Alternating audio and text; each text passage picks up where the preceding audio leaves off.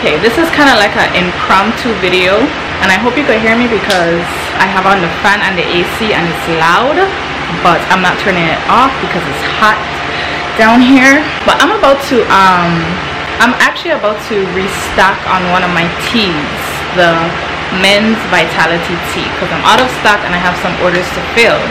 So I was just about to make it, and I started thinking, because okay, maybe I'm gonna turn off the fan. I turned off the fan for a quick second, so you know this video ain't gonna be long because I will start to sweat, but I want y'all to hear me. So if you didn't hear what I said, I did say that this is kind of an impromptu video. I'm about to restock on one of my herbal tea blends, which is the men's vitality tea, because I have a few orders for it and I'm out of stock completely. Yeah, I was just about to start and something came to mind because I'm here cleansing my space. I like to cleanse around me and cleanse myself before I make my products, especially my herbal teas and stuff, because you know everything holds energy and I like to be good, feel good, be good, make sure my energy is light when I'm putting my hands on stuff that I will be giving to other people. Where was I? Yeah, something came to mind while I was just about to start. And I created the men's vitality tea because I am all about women's health, womb health, holistic healing as it pertains to the womb, you know, pregnancy, labor, birth, everything regarding to a woman's life and her vitality. But something we don't really think about is how our partner, how the men affects our womb health. So yes, I do have teas for men as well. I have the men's vitality tea and I have the prostate health tea. Amongst my peers and even older women and even younger women, like as young as 20, 22 and stuff, a lot of women suffer from a lot of womb diseases such as fibroids, PCOS, endometriosis, hormonal imbalance, infertility, the list goes on. But on the men's side of it, we don't really talk about their health, their reproductive health. Oh, see, I'm starting to sweat already.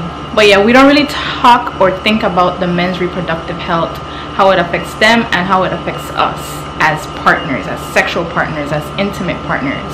It's really because that there is a lot of shame attached to men when it comes to their reproductive health, whether it's erectile dysfunction, not having enough stamina, low sperm count, and then when you get into their prostate issues and the balding of the head and stuff. Listen, I'm here to tell you, if you're a male, if you're a man, if you're a king that's watching this right now, I am here to tell you there's no need to be ashamed if you are struggling with anything regarding your reproductive organs and your reproductive health, because it is way more common than you could ever imagine. And with my men vitality tea, actually a lot of women are buying that tea for their partner. So that alone tells you that, you know, there's issues out there, but the men are not stepping up or, you know, taking initiative to fix it because they're ashamed or they're so caught up in their ego that they don't even want to admit that they got a sexual problem. Like, anyways, I say all of that to say this: women, encourage your men to take care of their reproductive health, their reproductive organs. The state of their health affects the state of yours. They can easily throw off your pH balance. They could easily, which will easily lead to like yeast infections and BV and itching and all kind of other discomfort that we gotta deal with as women. Like, don't allow your partner to completely disregard issues that he's dealing with because of shame or embarrassment, and then you're stuck dealing with the repercussions. Encourage them, like, have those conversations. There's nothing to be ashamed about. Like, say, like, hey babe, love, like, your performance is not as great as it used to be. What happened? Like, talk about it. Have those conversations. Say stuff like, you know, I really think we should both get on this regimen, or we should both be drinking this tea because it says to help such and such, and I noticed that we've been having this issue. Like, really talk about it. Have that conversation. There is no shame whatsoever. There should be no shame, especially if that person is your partner. Now, if you're out there just, you know, with just any and everybody, you have the decision to go on to the next, and that's that's your decision. But if you are in a committed long-term relationship with this person, or you have this one person that's your sexual partner or whatever the case may be, and you notice he's having issues, by all means have that conversation. And for the men, I just want to point out a few things that really affects your reproductive health that nobody really wants to admit, and nobody wants to like really take that lifestyle change to make sure that they're good. Smoking. It doesn't matter what you're smoking, whether it's cigarettes, whether it's weed, whether it's tobacco, whether it's blended in your weed, whatever the case is, smoking in itself will affect your reproductive health in terms of your stamina, in terms of your size, in terms of your sperm count, all of that, because smoking dehydrates the body at a cellular level. So it's not just making your mouth dry or whatever. Smoking is literally dehydrating you down to your cell. So if you're dehydrated, you lack circulation in your reproductive area, all of that is going to affect your performance, because you need, like when a man gets erected, that's because all of the blood is like rushing to one spot. You need circulation for that. You need good circulation in order to perform well. Your body needs oxygen. Your body needs vitamin, minerals, nutrients in order to operate in its best capacity. So as much as you would think that, oh, I've been smoking since I was 13, 15, I never had an issue, of course you didn't have an issue. These problems don't happen overnight. It happened over years of doing something. So you may have been able to smoke back then and it never affected your performance, but now you're starting to have issues. That's because you've been doing it for years. And if you're like in your 30s or 40s and you're not having issues yet, it could still come. Like, it can still start to affect you in the long run. So smoking, you want to either stop or decrease the amount of times you smoke. Like, I am convinced a lot of men use it as a coping mechanism, as a way to escape, and I get that, but that's a toxic coping mechanism, and you should kind of like face that and acknowledge that and try and decipher why you're using that to cope with whatever you're dealing with. Okay, so smoking, alcohol. I'm getting all kind of interruptions today. My mother just reached home with this guy, so he's gonna want a nurse because he hasn't been with me all day. I'm not talking to you. But yeah, alcohol is a huge dehydrator. It doesn't just dehydrate the body, but it also damages the liver and the kidneys, and how increase the levels of toxins in your blood. So child, put the alcohol down if you are having reproductive issues, if you are having problems with your stamina, with your sperm count, with fertility in general. Smoking and drinking should be two things that you stop immediately.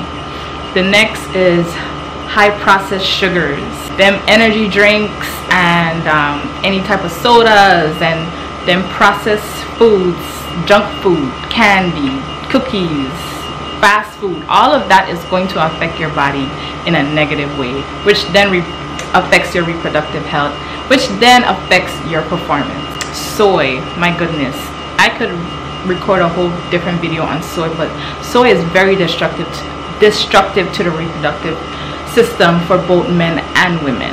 Those 4 things, I would recommend that if you're having issues, whether you're a man or woman, with anything pertaining to your reproductive organs, your reproductive health, fertility in general, I would definitely cut out smoking, alcohol, sugar, and soy immediately. Then hop on the teas. Drink the teas consistently on a regular basis, 3 times a day. Drink plenty of water. Eat lots of fruits, especially watermelon for the men. It definitely helps with erectile dysfunction. Watermelon is one of those power fruits that doesn't get the rep that it needs. My point of the matter is, men, take care of yourself. Not just for yourself, but for your partner. You don't want to be the cause of her dealing with yeast infections and pH issues and BV and all of that. You do not want to be the cause of that, because she could be taking care of herself, but she's intimate with you and you messing up her whole ecosystem down there. It's not fair to her, and it's also not fair to yourself. Just take better care of yourself. I can't stress that enough. Once you start taking care of yourself, everything else will fall into place. And it all starts with what you are consuming, what you are putting into your body. So I'm about to go make this tea, and I don't know, maybe I'll show some clips of the tea, of the herbal blend mix in this video, just so that you all see, and then the label and the bottle and all of that. But I just wanted to share that quick message because it came to my mind, and I haven't really touched on men's reproductive health on this channel yet, and I should, because it affects the woman as well. You know, it's all about duality. Got the feminine and the masculine in everything. So anyways, I'm gonna end the video here. To all of my melanated women, protect your womb by any means necessary, and to everyone watching, protect your peace by any means necessary. I wish you all love, light, and prosperity, and you'll see me in my next video. Peace. So I just finished up making the herbal tea blend for the men's vitality tea, and I forgot to like set up my camera and film it, but this is how it looks.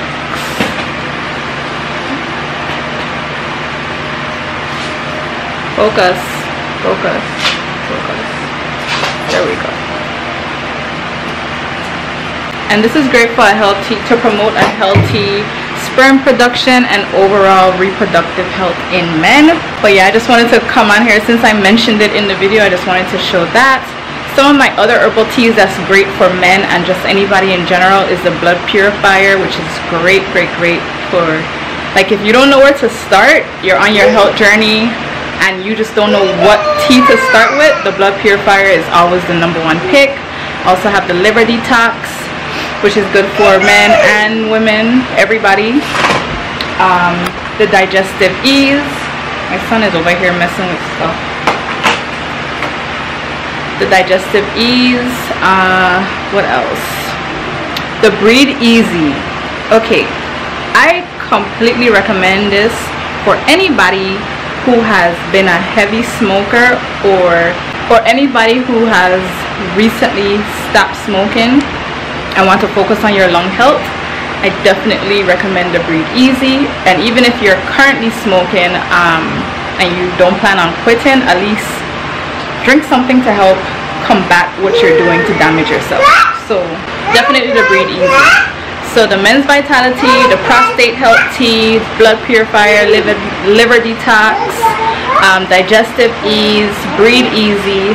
Like, I have teas for both men and women, and I don't talk about the men's side of things, but I am going to start because it's very important, not just for themselves but for us too as women. So anyways, I gotta go because I gotta go pick up my boys and take them to therapy and soccer practice and just be a mom. So I hope you all enjoyed this little video. Very impromptu, nothing I actually planned on filming, but I just wanted to share my little insights on men's health and the importance of men's health as it relates to the woman. Anyways, I think I already end this video, so I'm just gonna cut it off here.